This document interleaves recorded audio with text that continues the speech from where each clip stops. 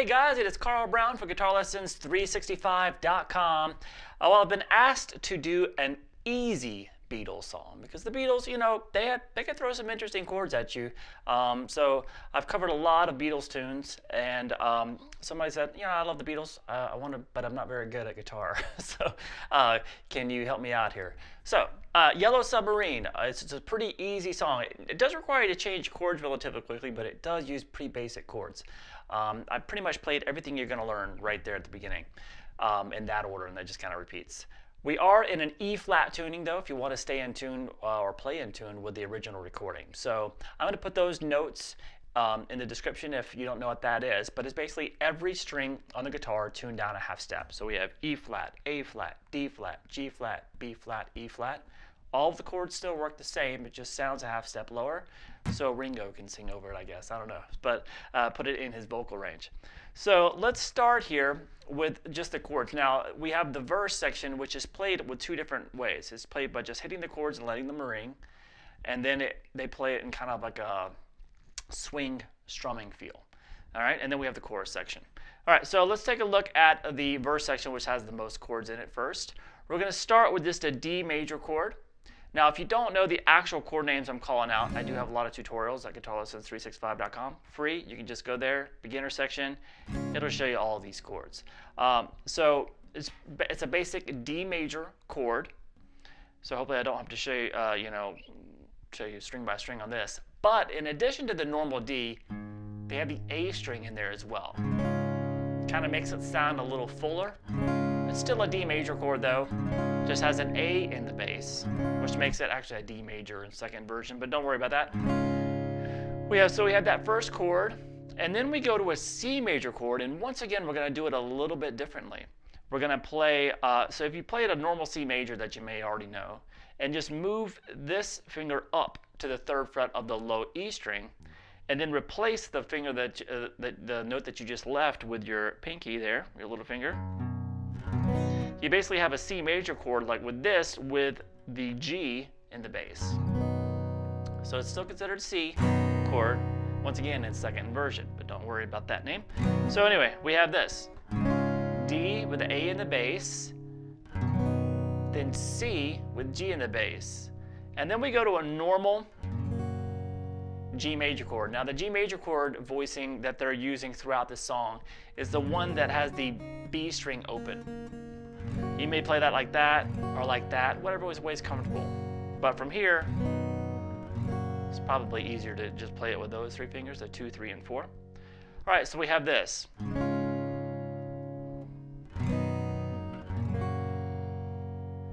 Now we go E minor to A minor. Now you notice the pattern is one chord is held, you let ring for quite a while, and then there's kind of a passing chord that takes you to the next one that you have to go. So it does force you to play all the notes at the same time and at a pretty quick pace. So we have this.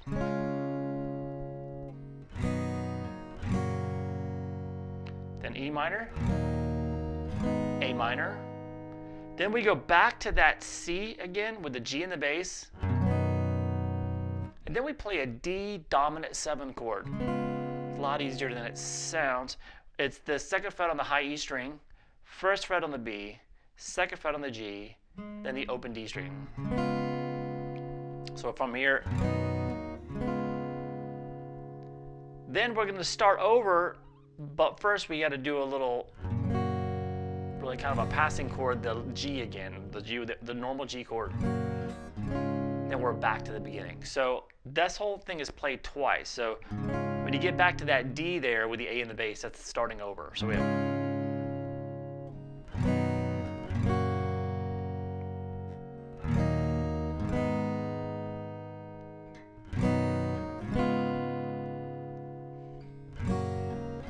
Now we're starting over here.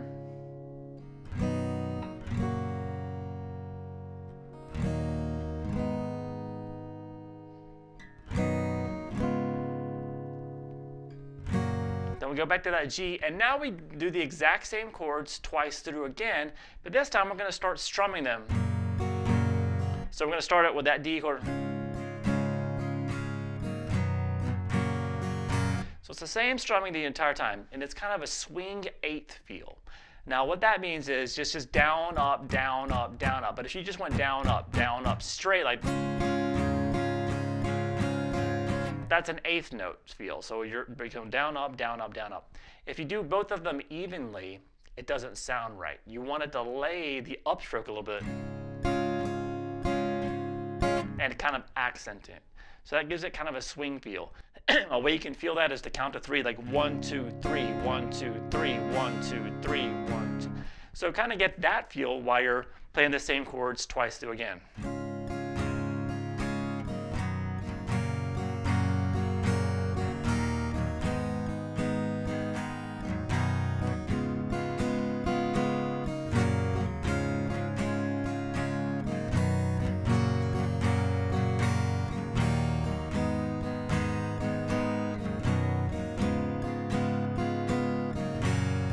All right, and now we get to the chorus. So that was the verse, just basically played with simple one strum and then with a kind of a swing eighth feel.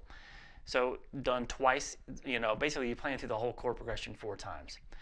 Then we get to the chorus, which is a lot easier. It's basically just 2 chords, that same G chord, and then followed by the D chord with that A string in the bass again. All right, so let's do the strumming pattern real quick. It's just down, down, down, down, up, and then change chord. So down, down, down, down, up.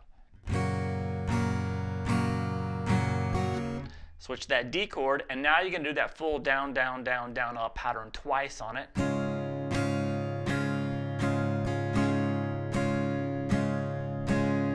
And then back to the G.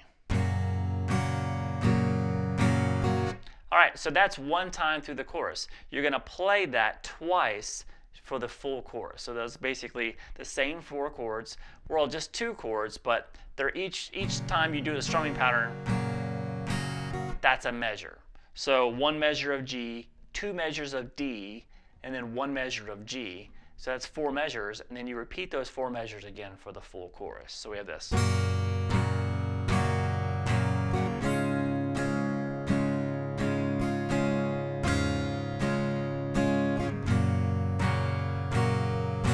Repeat.